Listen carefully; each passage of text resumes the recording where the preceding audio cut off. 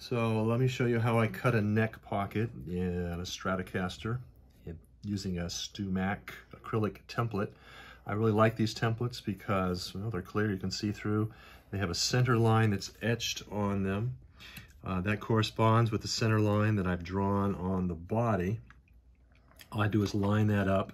You can see I have this built up on 3 risers, and that is so that the bearing will actually ride. You can see how this works. It has to follow.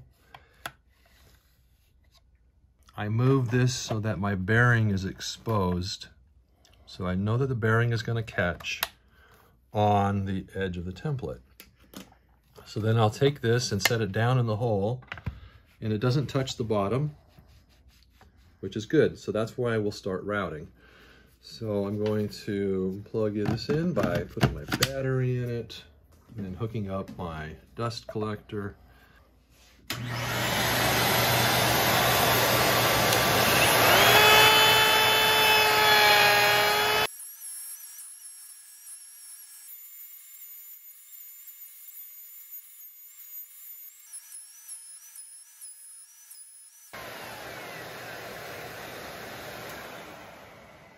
Now once that's stopped, I can inspect the pocket, and you can see the route that I just did is a little higher than my 5/8 depth, because this is the 5/8 deep that my Forstner bit cut.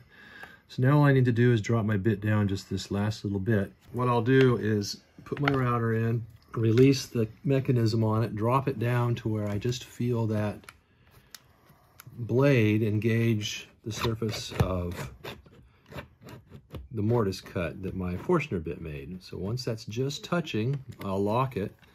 Now I tilt it forward, and then I'll turn it on, drop it down, and take a final pass.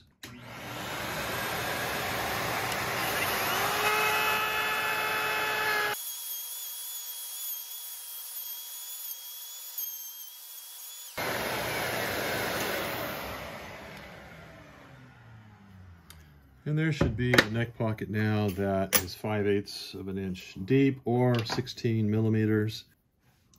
So we check it, and around 15.5, almost 16. So that's close. That's how I cut a neck pocket, and it's absolutely precise.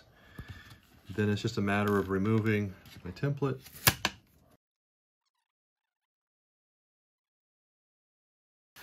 So that's it. The pocket is done. It will fit the butt of the neck perfectly. That's how it's done.